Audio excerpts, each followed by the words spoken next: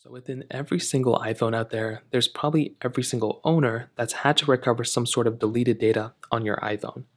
Now, this data can be a lot of different things. It can be phone contacts, it can be applications, it can be all sorts of different things, photos too. Now, the best thing I would recommend telling you is that if you ever made any sort of iCloud backup, you should be able to restore some sort of information from that backup onto your device one way or another. That is probably the easiest way to go ahead and recover your information, as well as just signing into your iCloud account. Now, first of all, if you're already on your settings application, if on your iPhone, you can open it up. What you're going to want to do is you want to go ahead and view your account info that's at the very top. If you see your account information, you see your username and everything, well, then you're probably going to be good to go. So tap on your name up here, and then you want to go ahead and make sure under iCloud, which is right here, you want to go ahead and make sure you have iCloud enabled.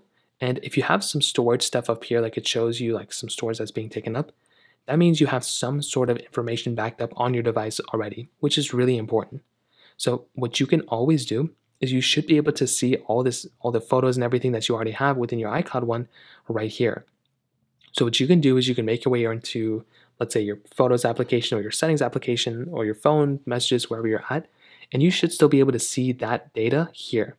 So that is probably the first thing I'd recommend doing, is going through, seeing if there's already any data that you already have there that may have already been backed up, and that's one thing you can do. Now, if you've ever made an iCloud backup, meaning you've backed up your specific data, what you can always do here is you can always click Manage Account Storage, and if you've ever made any sort of full-on backup, whether it's on this device or anything, it should be right here, and you should be able to go ahead and recover a backup in this case as well.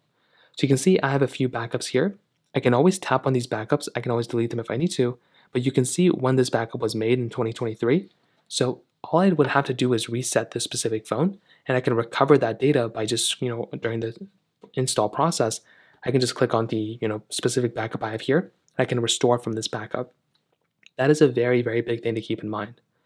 Now, also another thing, for a majority of different applications you have out there, you should be able to see that a majority of these apps already have data backed up inside of them.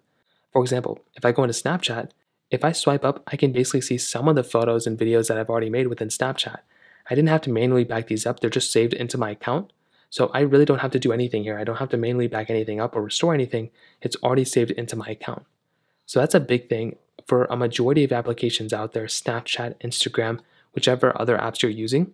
You don't really even have to worry about things too much. You basically just have your account sitting there, and you can just log back into your account, and that's all you're going to have to do there too. Now, if you're trying to recover things like iMessages or whatever, like I mentioned, the big thing here is using those iCloud backups. Those iCloud backups are going to be able to, do you a huge favor. But even within iMessage, you also have the ability of recovering deleted messages now. So you can also just click on Edit right up here, and you can see Show Recently Deleted Messages right there. And what you can do is you can actually show the messages that you recently deleted. Those messages will be available right here, and you can just open them up and use them and check them out as you normally would, which is another really cool thing that you have the ability of doing. So that in and of itself is another really cool thing here. So you can always hop out of here and, kind of further on in that direction if you really want to. Photos is the same exact way. If you want to recover some more photos, you can always click under here. You can always click Recently Deleted, and you should be able to see the recently deleted photos or videos that you have here as well. So that's another way to recover some data. And like I said, those are kind of the main ways to do it as of now. If you have any other thoughts or questions though, let me know in the comment section below.